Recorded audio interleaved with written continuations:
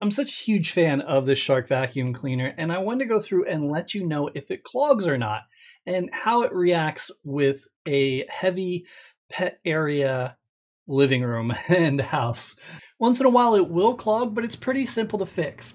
And actually, I decided to go through and clean the whole vacuum cleaner because it's been a while. So let me go through and show you the process on this, because I've had it for 15 months and I have never cleaned the whole vacuum. I've only fixed the clog part, which I will show in this video as well.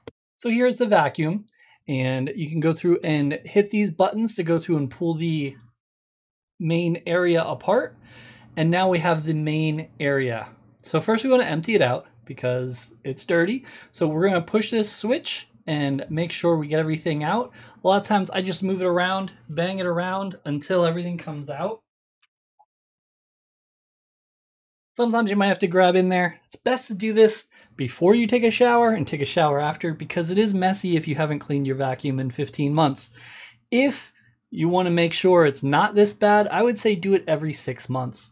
So here you can also pull the container off, and now we can go ahead and work with it. There is a filter here. You don't want to pull it here. You want to grab it from the tag, and you'll just pull it off and it'll be a little dirt. And then there's another one that we're going to go through and just pull off as well. And this one's going to be grimy, especially if it's been 15 months. Hopefully it's only been 6 for you. So let's go through and do this. You'll know when it's time to do this filter part if you start smelling a not so good smell from your vacuum. That means it can't breathe well, and this needs to go ahead and get taken care of. So we got this cleaned out, and now let's check where the clogs usually come. First, we can detach the bottom part, and there is always a chance it can go up in the pipe area, but it's very rare for me to, I don't think I've ever had a clog there. Usually it gets stuck in the bottom here. Now you can remove this with a screwdriver or a scissors like I am, or just use like your finger to go up and underneath it, or like a pen or something like that. But it's much easier just pulling this piece off. It's pretty easy to get off.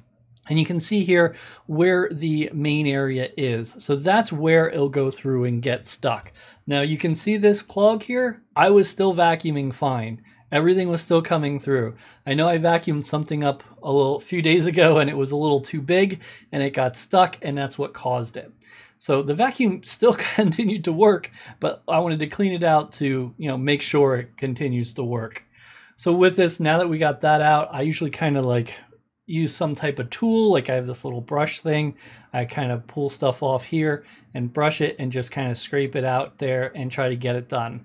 And the roller, you might have some hairs. You could use like a scissors to cut them, or just pull it off like this. And then we're going to go through and wash this, because now you can go ahead and wash it.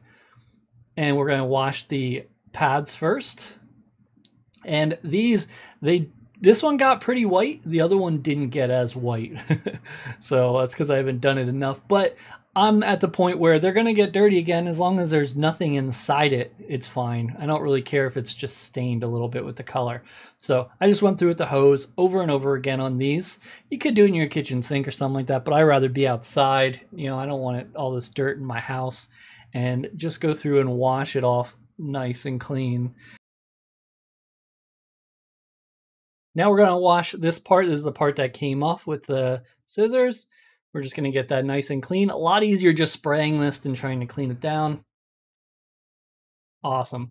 So you can also go through and remove the battery. And if you're going to be getting things wet, might be a good idea. Also check the other areas. Make sure nothing's stuck in there. And we'll take the battery off here just to show you. It's a lot lighter then. There is a filter in here. You just got to kind of pinch. It takes a moment to kind of get it, but then once you do, it comes out nice and smooth.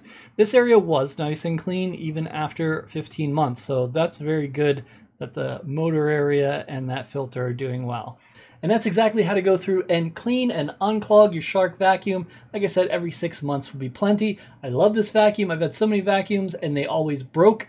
This is perfect. And the cordless one, you just don't understand how much you need a cordless one until you have it. I don't have to worry about plugging stuff in to try to get 2 rooms at once. Now I can just go wherever I want, and it's also pretty light.